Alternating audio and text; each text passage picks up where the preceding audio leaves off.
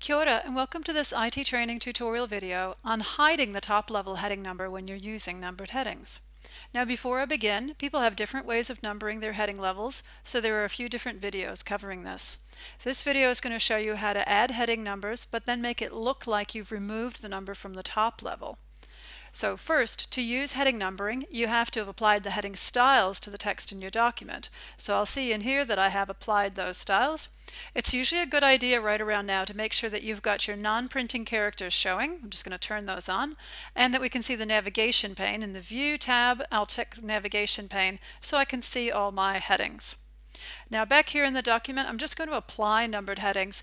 They sort of work like a waterfall and cascade down. So I'll click inside of the top level heading, which in this case is heading level 1, go back to the Home tab, and in the paragraph group we'll go for the third button across here in the top row. This is the multi-level list, and in here the third one across in the second row will map numbers to your headings. So when we click on that, we get all the numbering that we should have in our document.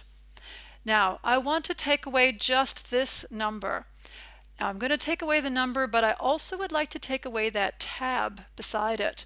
So to do that, with my cursor still here, I will return to that multi-level list button, and I'm going to go down below and choose Define New Multi-Level List. In here, there's a button at the bottom that says More, and when you click on that, it will show you that your number is followed by a tab character, and you can change that to nothing, and that will take away the tab. So I'll do that, click OK, and now I just have the number there.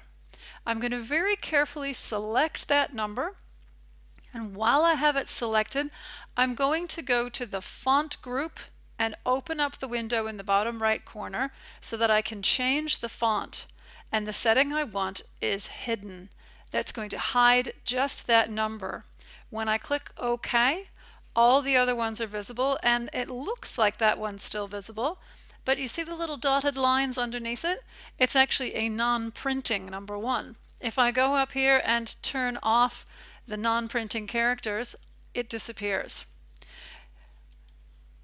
I'm going to just try, if we pretend that this is chapter 2, I'll do the same sort of thing. I'll set that to heading 1, and you'll see that that one is also set so that it is non-printing. Okay, that concludes this video on hiding the number in your level 1 heading in your document. Thanks for your attention. Kia ora.